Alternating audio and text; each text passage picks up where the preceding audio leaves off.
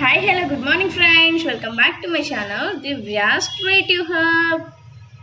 ముందుగా మన channel subscribe చేసుకోవాలంటే కింద red colour subscribe button press చేయండి. పక్కనే ఉన్న బెల్ ఐకాన్ ప్రెస్ చేస్తే మన ఛానల్ వీడియో నోటిఫికేషన్స్ అన్నీ వచ్చేస్తాయి. ముందుగా ఈ ఐస్ క్రీమ్కి కావాల్సిన పదార్థాలు ఒక గ్లాస్ పాలు అండ్ నేను పీనట్ కుకీస్ నిన్న పోస్ట్ చేశాను కదా, ఆ కుకీస్ కొన్ని మిగిలితే వాటిని యూజ్ చేస్తున్నాను. మీ దగ్గర ఏ కుకీస్ ఉంటే అవి యూజ్ చేసుకోవచ్చు.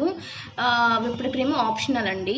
ఒక కప్ తీసుకున్నాను నేను, అంటే 1 కప్ పాలైతే దాంట్లో 1/3 ఇది ఉండాలి, అంటే పావు కప్పు ఇది ఉండాలి. చక్కెర పావు కప్పు, ఇది కూడా పావు కప్ అండి. ఒకవేళ మీరు ఇది తీసుకోకపోతే అరకప్పు తీసుకోండి కార్న్ఫ్లోర్. ఇప్పుడు ముందుగా పాలని ఒక గిన్నెలో వేసుకున్నాను, అందులోనే షుగర్ వేసుకొని లైట్గా మరిగించుకోండి.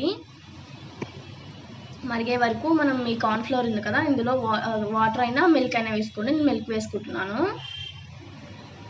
వేసుకొని లంప్స్ లేకుండా మిక్స్ చేసుకోండి బాగా. ఇది నైట్ టైం చేశాను ఫ్రెండ్స్, బికాజ్ ఇలా వచ్చింది. బట్ నాట్ ఎన్ ఇష్యూ, మీరు ఎప్పుడైనా చేసుకోవచ్చు. అంటే ఇలా వచ్చిందంటే వీడియో అనేది క్లియర్గా లేకపోవచ్చు. అండ్ లేట్ అయింది ఈరోజు వీడియో, ఎందుకంటే కొంచెం హెల్త్ బాగాలేదు, పడుకున్నాను. అయితే ఇలా పొంగిపోయాయి కదా పాలు, ఇప్పుడు ఇందులో ఈ కార్న్ఫ్లోర్ మిక్చర్ని అయితే వేసేసేయండి.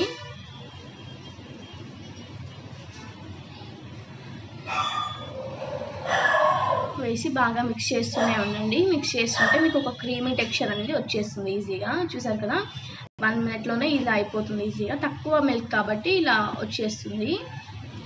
చూసారు కదా, ఇప్పుడైతే దీన్ని ఆఫ్ చేసేసుకోండి. ఇప్పుడు దీన్ని చల్లార్చుకున్నానండి నేను. ఇప్పుడు దీన్ని ఒక ఎయిర్ టైట్ కంటైనర్లో వేసేసుకున్నాము.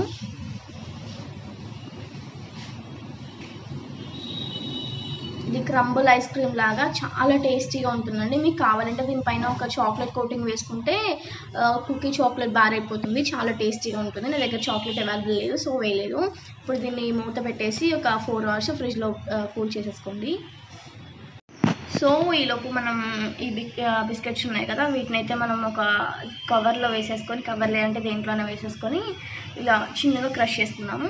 చూసారు కదా, అన్నీ క్రష్ అయిపోయాయి. ఇప్పుడు ఒక ప్లేట్ తీసుకొని వీటిని ప్లేట్లో వేసేసుకున్నాము. సో ఇప్పుడు ఈ ప్లేట్లో ఫస్ట్ మనం కూల్ చేసుకున్నాం కదా, దాన్ని వేసేసుకున్నాము, అంటే ఈ కార్న్ఫ్లోర్ మిక్చర్ని. ఇప్పుడు దీన్ని ఇందులో వేసేసుకోండి. చూసారా ఇలా జెల్లీలాగా అయిపోయిందో, పుడ్డింగ్ లాగా భలే వస్తుందండి ఇది మొత్తం.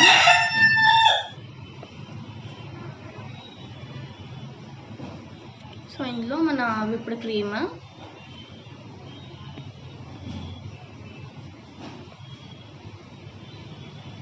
అండ్ మనం క్రష్ చేసుకున్న కుకీస్. మీ దగ్గర ఏ కుకీస్ ఉంటే అవి తీసుకోవచ్చు అండి. నా దగ్గర పీనట్ ఉన్నాయి, నేను పీనట్ తీసుకున్నాను, కొంచెం పెద్దగానే చేసుకున్నాను నేను. ఇప్పుడు దీన్ని బాగా విప్ చేసుకున్నాము. ఒక 2 మినిట్స్ వరకు దీన్ని బాగా విప్ చేసుకున్నాము. చూసారు కదా, విప్ చేసేసుకున్నాను నేను. ఇప్పుడు మీ దగ్గర ఐస్ కంటైనర్ అంటే ఇలా పాప్సికల్ ట్రే ఉంటే దీంట్లో వేసుకోండి. లేదు అనుకుంటే కనుక గ్లాస్లో అయినా వేసుకొని దానికి ఫాయిల్ పెట్టేసి ఒక స్పూన్ ఆర్ స్టిక్ని పెట్టేసుకోండి.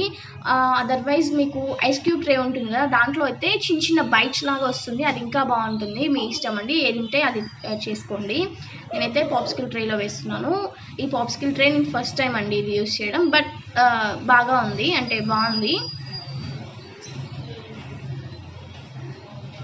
వీటిలో ఫిల్ చేసేసుకోండి. చూసారు కదా, అన్నీ ఫిల్ అయిపోయాయి. నాకైతే 5 వచ్చాయి, 6th వన్ కూడా రాలేదు. తక్కువ క్వాంటిటీ తీసుకున్నాను కాబట్టి ఫుల్గా వేసేసుకోవాలండి. ఇప్పుడు వీటిలో ఇవి మంచిగా పెట్టేద్దాము.